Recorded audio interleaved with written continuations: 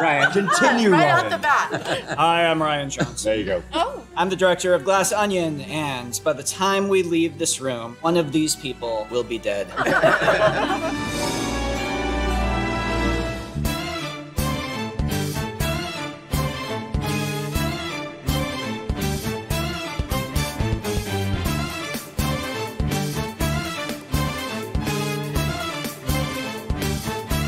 Glass Onion is an underwhelming film, and while it does try new things, those new things fail to capture the magic that the original Knives Out had.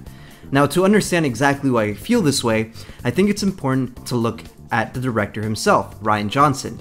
And I think we need to look back all the way to the release of The Last Jedi in 2017 to understand exactly how he got here and why some of the mistakes that he made in that film are carried over to this one. Now, if you've seen the film, then you will recognize the phrase subverting expectations, because Rian Johnson loves to do that. But in a lot of ways, it can become very dangerous, because if you do it wrong, you can end up destroying the character arcs of almost all the characters in your film.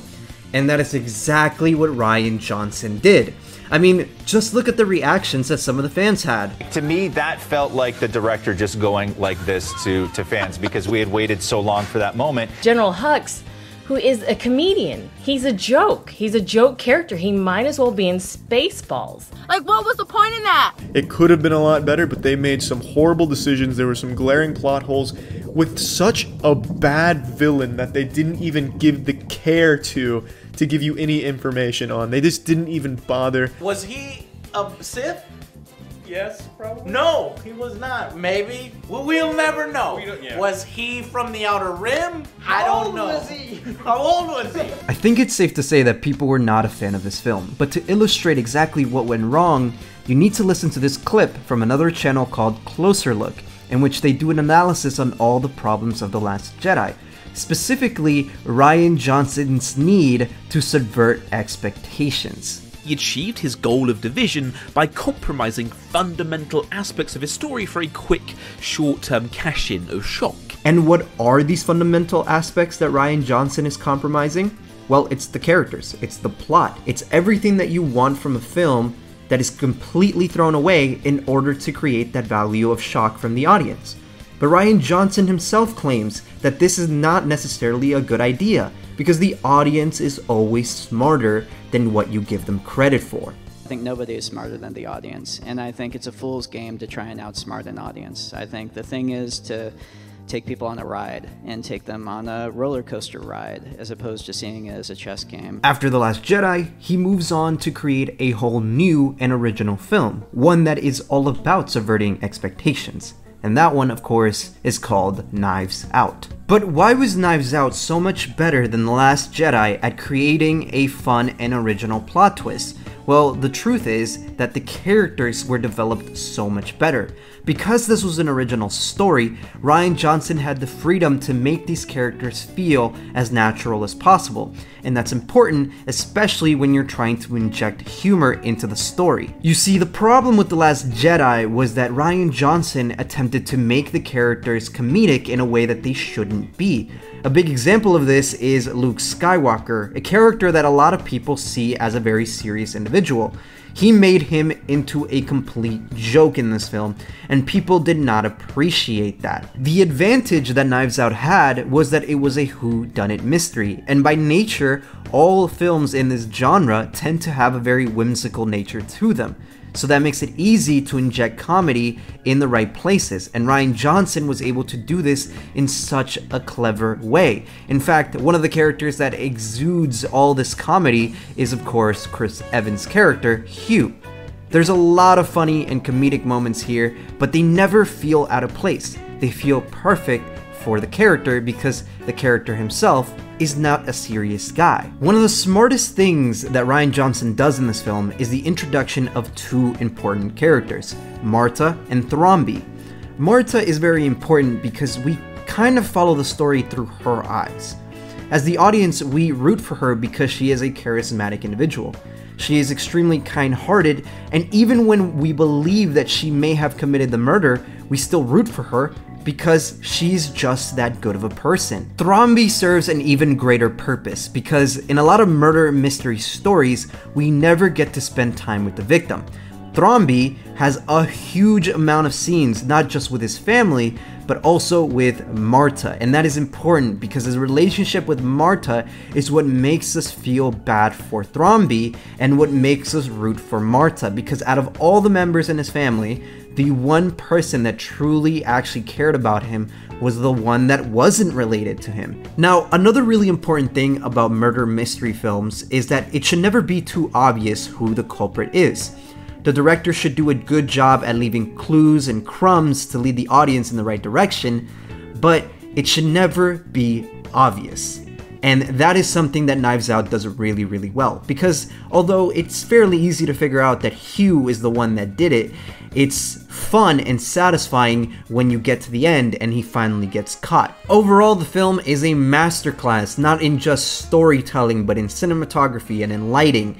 This film is everything that I was looking for from a murder mystery and much more. It was a really, really great surprise, and I finally felt like Rian Johnson redeemed himself. So now that you know about Rian Johnson as a director and why I love Knives Out so much, we can finally begin to tackle the topic of this video. Why is Glass Onion such an underwhelming sequel? First big issue that we're going to tackle in this film is the humor. Specifically, at the beginning of the film, there are a ton of references to the pandemic. While I am aware that they filmed this during the height of the pandemic, by the time that the movie came out in 2022, a lot of references and jokes that would be funny at the time feel a little bit irrelevant and now dated. They continue to talk about how it's hard to wear a mask and how we have to work from home, and there's even a shot of Benoit in a bathtub on Zoom. The issue that I have with this is that it positions the movie as if it were to take place in the real world. And I have a problem with this because the original Knives Out felt like such a contained story in its own contained universe, and it didn't really have a lot of references to any outside information. But immediately referencing a current event makes it feel like this movie is going to be some kind of meta commentary on our real world, and you'll see exactly how that becomes a big issue. There are moments when the film tries to be a little bit too relatable, and I think this is most apparent in scenes like when Benoit is playing Among Us, which, to be fair, I understand that there is some sort of connection given that the game revolves around finding the imposter. But then there's other scenes with like Dave Bautista's character, how his whole backstory is that he was like a gamer that then became a Twitch streamer, and then he got banned on Twitch for saying too many negative things. I also found it a little bit strange just how many celebrities are shown and talked about in this film. Like, for example, you have Kareem Abdul-Jabbar, who is on a Zoom call with Benoit. You have Serena Williams, who is giving out workout tips. You have Jeremy Renner's hot sauce. You have Jared Leto's kombucha. All of these references just feel out of place, and every time one of them comes up, it's almost annoying. It seems like Rian Johnson is once again committing the same mistakes that he made with The Last Jedi. He's trying to create these moments of shock to get a response from the audience, and I just don't think it really works that well. Now, the characters in this film are not as complex as those found in Knives Out. For example, Jamie Lee Curtis, her character is really, really interesting because obviously she's one of those people that you just love to hate, and you obviously suspect her of killing Thrombey, but on the side, there's this like really interesting plot of her potentially figuring out if her husband's cheating on her and all the drama that caused, and of course her husband, that's his motivation for killing Thrombey. It's such an interesting dynamic, and things like that aren't really found in Glass Onion. Glass Onion creates characters that are exaggerated versions of celebrities and the top 1% as a way to create a meta commentary on how these rich and famous people are idiots and how most of them are ridiculous. But hearing a commentary about our society is not why I came to watch this film. I want to be taken on a fun journey, a roller coaster like Rian Johnson claims he likes to make in his films, but I just don't feel that here. Another problem that I had is how they handle the plot twist, because in the middle of the film you find out that Andy is not actually Andy, she's actually Helen, her twin sister, and the real Andy actually died several days before the start of the film.